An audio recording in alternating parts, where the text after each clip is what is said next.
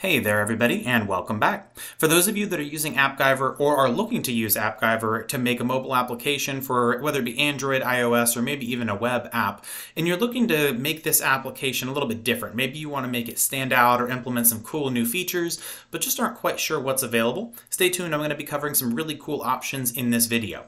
Now before we get started, don't forget to like and subscribe and check out the channel for new content. Now, if you're new to the Appgyver platform, in short or in summary, it's a free platform for people or indie developers making under 10 million in revenue. I believe that's their current policy. You can check their pricing page. If you're new to it, I have an Appgyver tutorials playlist on my channel. Feel free to check that out as well. So let's go ahead and jump straight in. We'll assume you have the basics of Appgyver from those tutorials or your own research. So the first thing I want to cover is we're going to drag over a button and we have some text here. So we're going to change this and just make it test. And we're going to call this test 1. And then we'll change this so maybe we want the layout to be a little different. We want this to be center aligned. And then we will change this next to test 2. And we will do the same thing. So we're going to go to layout and we'll center align this. Now what we're going to do here is for this second option, we're going to make this visible. So we're going to set it to false. So it's not going to be visible, but it'll still be on the page. And the next thing we're going to animate this. So what we're going to do is if you go to click on test and we're going to add logic. Now you may notice when we go to the flow functions market. So if you click on in this market, it should be available in any of these 3 tabs. There is a front-end logic sections. There's a bunch of different options here for logic that you can add in. Some of this could be very useful for you. So if you want to add logic, you can add it there, but we need to install it from the component market first. So we're looking for front-end logic. So we have a couple of things to download. The first thing we're going to download, we're going to scroll through and see if we can find, so we're looking to animate. And we are also looking to, let's see, we're going to show all. So we are looking for the animate logic. So we'll see if we can search for this. So there's animate component, and we'll click install. And then we will go back and we'll go to front end logic, and you can also go to different areas. So maybe if you want to go to the data or the theme or back end logic.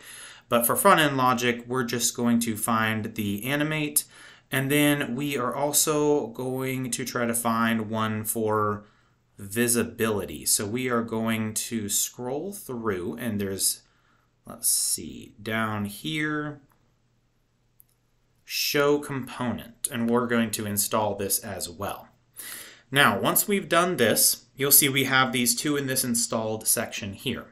So one thing we're going to do is we're going to add one more button, and this is just to explain how these work.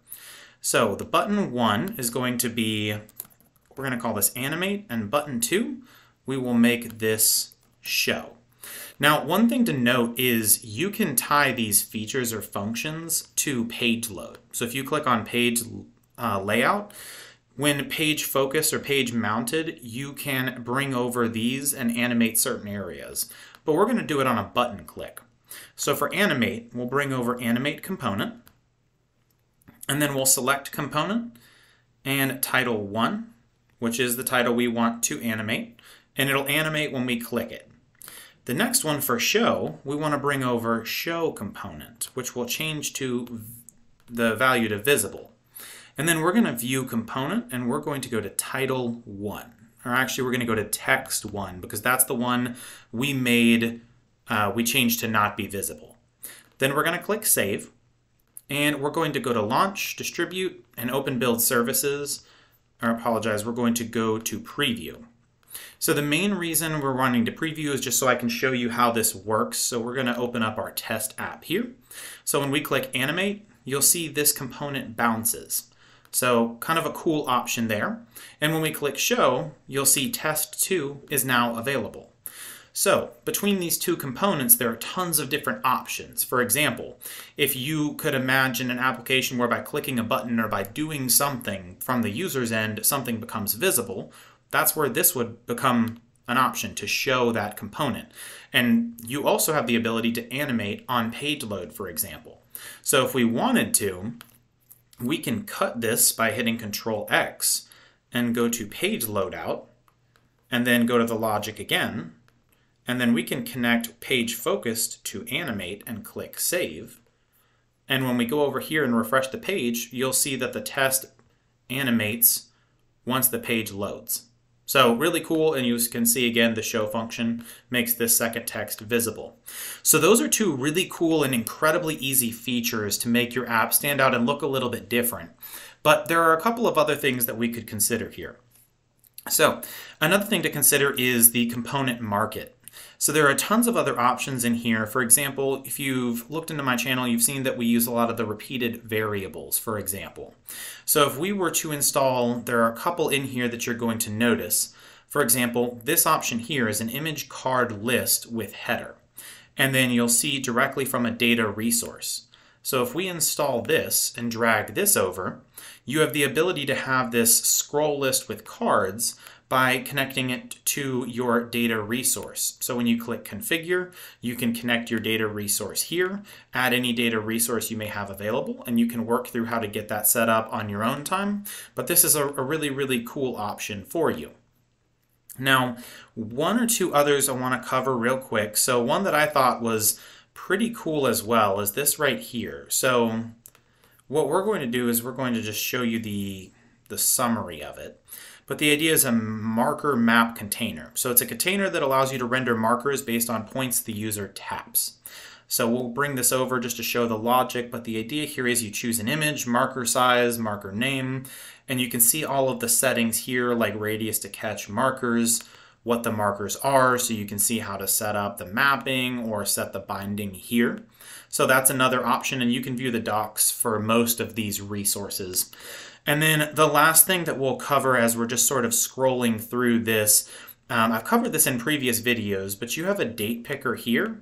But what I really like is the HTML renderer and the web view component. I think those are incredibly useful. So the web view would probably be in my top 5 out of everything we've covered today. And basically this is a simple and easy way to view a web page within your application. So what we can do is we can type in www. And then you can put any website. So we'll use google.com. And then when we go refresh the app, you should see if we can get it to load. Now it won't load in this view here, unfortunately. And you'll see right here, the web view will be rendered when running your app on a mobile device. So unfortunately, we can't get the web view to render, but it would normally show Google's web page right here. And then if you want to refine this further, you can actually adjust your position and size, and you can set this to be part of the screen size instead of all of it. So it's a couple of options here to make your application a little bit more unique, for example. So one more thing I want to show you as to how to kind of make this your own, so to speak, is if you wanted to bring in images, you could click show, and when you have the logic set up, you could have the show component and make it the image by selecting it from this dropdown. The only thing you have to remember is to select the image and make the visibility false in order for this to work. But again, tons of functionality and options. Some of these, like the web view, for example, need to be done in a mobile browser or mobile device. So what you can do is download the Appgyver preview app, and it will show this essentially as it would function on a mobile device. So I hope these gave you some really cool tips and tricks. If you have any questions, drop them in the comment box below, and I'll see you all in the next video.